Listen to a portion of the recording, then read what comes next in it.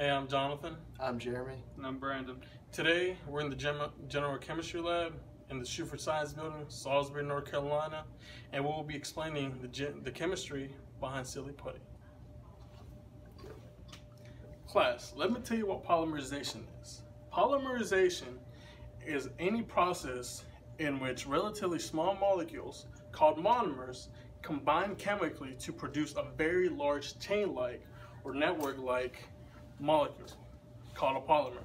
The monomer molecules may be all alike, or they may represent 2, 3, or more different compounds. Usually at least 100 monomer molecules must be combined to make a product that has certain unique physical properties, such as elasticity, high tensile strength, or the ability to form fibers that differentiate polymers from substances composed of smaller and simpler molecules. Brandon, my man Brandon, what's up? What up, man? Can you help me elaborate on what makes a polymer? Well, oftentimes, many thousands of monomer units are incorporated in a single molecule of a polymer. The formation of stable covalent chemical bonds between the monomers sets polymerization apart from other processes, such as crystallization, in which larger numbers of molecules aggregate under the influence of weak intermolecular forces. To reiterate what Jonathan said, you have two monomers, one with the hydrogen and one with the hydroxide, which lose the hydrogen and the hydroxide to form a polymer. In addition to what Brandon and Jonathan were saying, there are actually two classes of polymerization. They are the condensation polymerization, which in each step of the process is accompanied by the formation of a molecule of some simple compound, often water.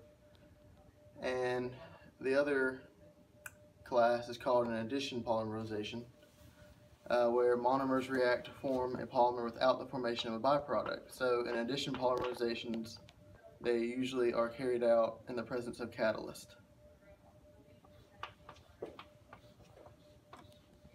Boy, that's wrong, Brandon. You're good, you're good. Yeah. Now, what Brandon is drawing here is actually our reaction, or a simplified version of our reaction. We're going to have two polymers connect or react to form a larger polymer. So, all right, what we have here is going to be one polymer. This would be the other polymer. This is simply our glue. And then our reactant, our catalyst, is going to be borax, which is the nice Dasani laundry detergent. And it's going to be our chemical reaction. So, let's go ahead and figure it out there or something to start it. In addition to what I was saying, we are now making our polymerization reaction. So what we have here is your Elmer's glue, which is going to be our polymer, and we're going to have our Dasani brand detergent, which is going to be our borax. Now, to make silly putty, which is a polymer, you're going to take a little bit of your borax, which is going to be your reacting agent, and take a little bit of it and pour it into the glue. Now once that happens, you're going to start mixing the borax with the glue. As you mix it, you'll see that the glue starts clumping up together, just like it would be in silly putty, as you can see.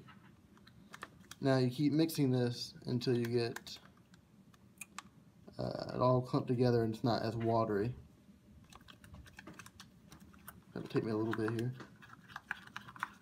Now it's not going to be perfect because you got to be able to get the right solution or the right amount of borax with the right amount of glue for it to be perfect. But as you can see right here, keep going a little longer.